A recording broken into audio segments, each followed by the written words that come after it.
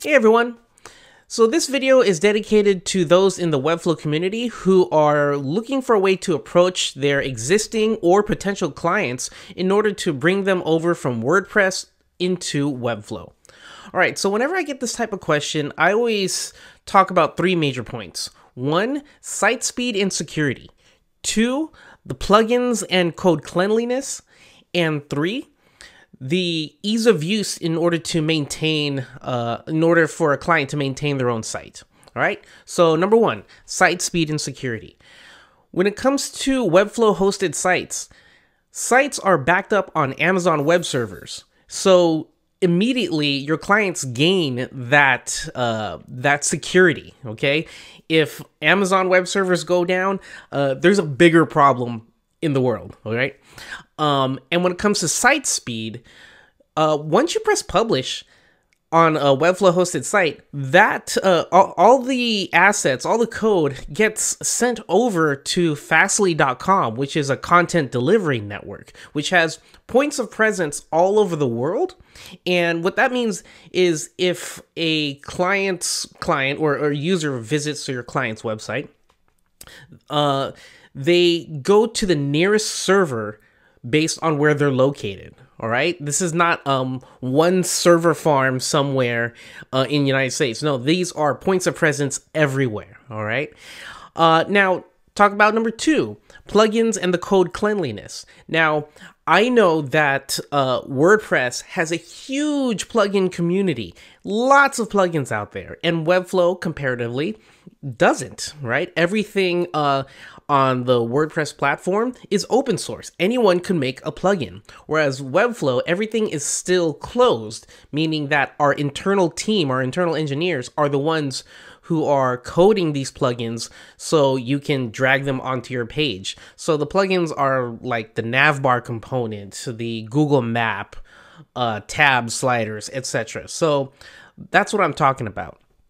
But when you compare the two things, yes, you can put so many things inside of a WordPress hosted site, but that means you're taking code from anyone, like whoever authored that plugin. They can put whatever they want. Now, if you buy a plugin, a premium plugin, yes, those are much more clean, whereas free ones, you don't know if the code is clean or not. And there are plugins out there that are huge, that they add so much custom code to a site that it can make a site go slower.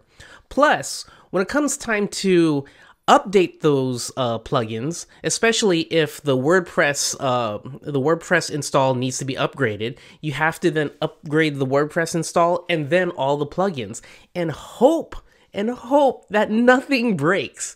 Whereas Webflow plugins or components, they're maintained by our team, and that way, whenever something gets upgraded, all the components are checked as well. So you don't have to worry about that. And in the future, our CEO, Vlad, has mentioned this a couple times, but we are looking into opening the doors for a bigger plugin marketplace so people can create their own plugins and put it into Webflow. However, again, code cleanliness. We want to make sure that if someone creates a plugin, that it has to go through some sort of code review or something like that. I mean, okay, so this is just me thinking. This is not official words. This is just me thinking out loud. Like this is probably how we're gonna go.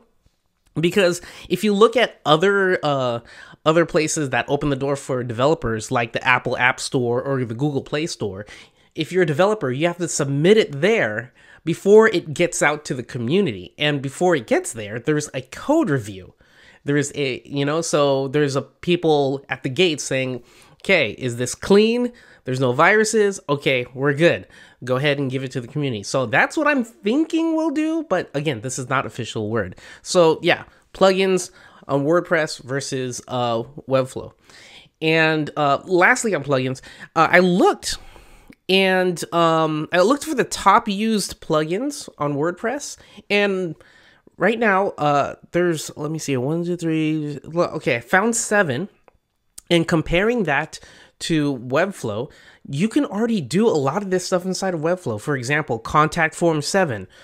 You can make your own forms in Webflow. Yoast SEO. SEO is baked into Webflow. And if you need to add like schema or open graph, I mean, it's already in there, or you can add custom code to each page. Akismet, anti-spam, reCAPTCHA on Webflow. WooCommerce, Webflow has e-commerce. Tiny MCE Advanced, Webflow has a CMS editor.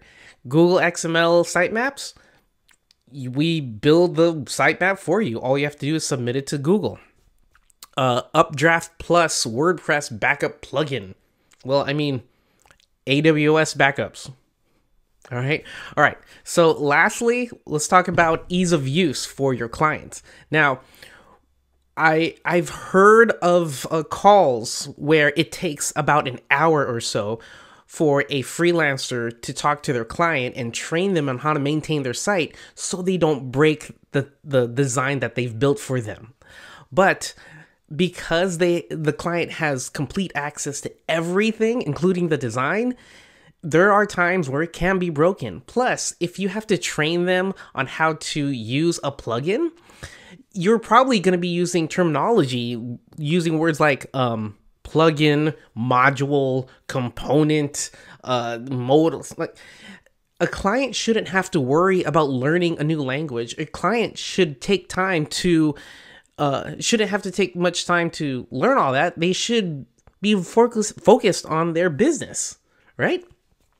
So in Webflow, there is a CMS editor, and all your client has to do is click and update something, then press publish. They want to add a new blog post or a new product, they can do that easily from the Webflow CMS. Now, when I create quotes for freelance clients, I always say, okay, you're only going to get 30 minutes of training. And sometimes they're like, whoa, only 30 minutes? Why? And I say, if it takes longer than 30 minutes to maintain your site, then something is wrong with the platform. All right. So, yeah, those are my thoughts. In the end, Webflow doesn't solve for 100% of the use cases out there. All right.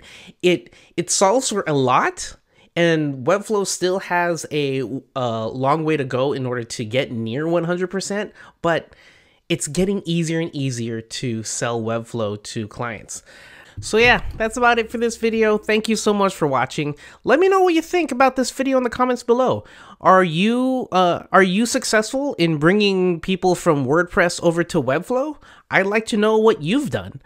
And if you have some comments about what I've just talked about, yeah, I'd like to know. I want that feedback, all right? Thank you so much. Don't forget to click on the subscribe button, the like, and the notification bell.